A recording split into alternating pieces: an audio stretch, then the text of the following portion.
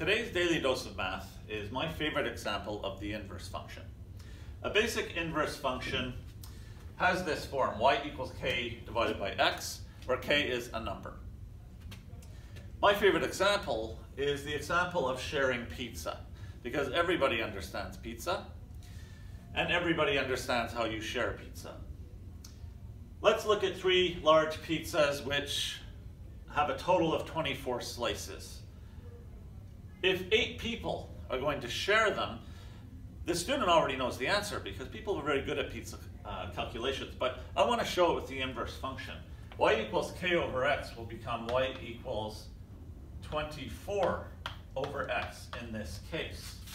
So if 8 people are going to share the pizza, y is equal to 24 divided by 8, which is 3 slices each.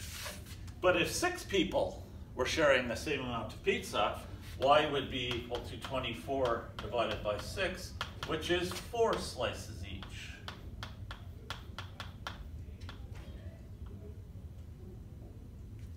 Of course, if you're already calculating very quickly in your head, so quickly you don't even realize you're doing an inverse function, and you're getting the right answer, then you might think, well, what use is this?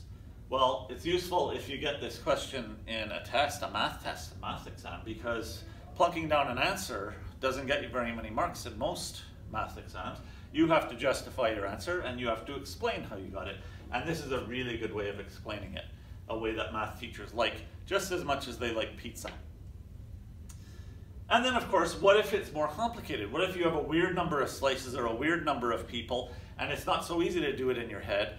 Well, how about when we have 5 medium pizzas for a total of 30 slices and 12 people are going to eat? How many slices does each person get? Let's try it. We need a new inverse function because k is no longer 24. In this inverse function, k is 30.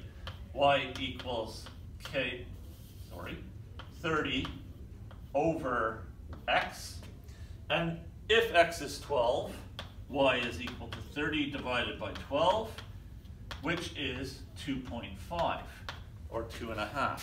Therefore, each person is going to get 2.5 slices. And of course, what do you do when there's a slice of pizza and 2 people have to share it? How do you make sure that people aren't fighting over the bigger piece? It's simple.